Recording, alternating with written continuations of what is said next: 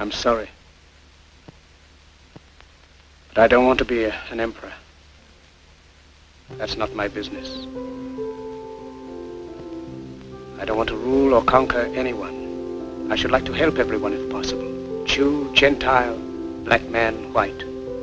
We all want to help one another. Human beings are like that. We want to live by each other's happiness, not by each other's misery.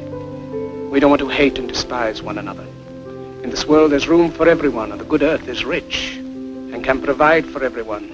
The way of life can be free and beautiful, but we have lost the way.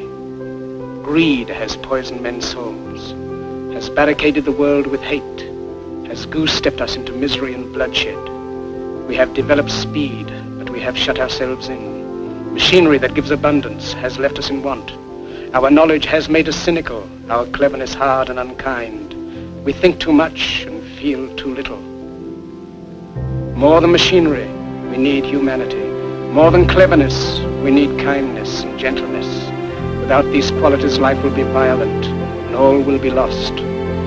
Soldiers, don't give yourselves to brutes. Men who despise you, enslave you, who regiment your lives, tell you what to do, what to think, and what to feel, who drill you, diet you, treat you like cattle, use you as cannon fodder. Don't give yourselves to these unnatural men with machine minds and machine hearts.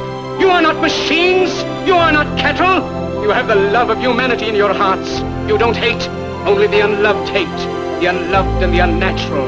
Soldiers, don't fight for slavery. Fight for liberty. In the 17th chapter of St. Luke it is written, the kingdom of God is within man, not one man nor a group of men, but in all men, in you. You, the people, have the power. The power to create machines, the power to create happiness. You, the people, have the power to make this life free and beautiful, to make this life a wonderful adventure. Then in the name of democracy, let us use that power. Let us all unite.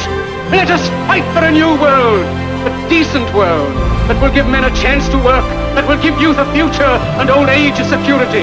Now let us fight to fulfill that promise. Let us fight to free the world, to do away with national barriers, to do away with greed, with hate and intolerance. Let us fight for a world of reason, a world where science and progress will lead to all men's happiness. Soldiers, in the name of democracy, let us all unite!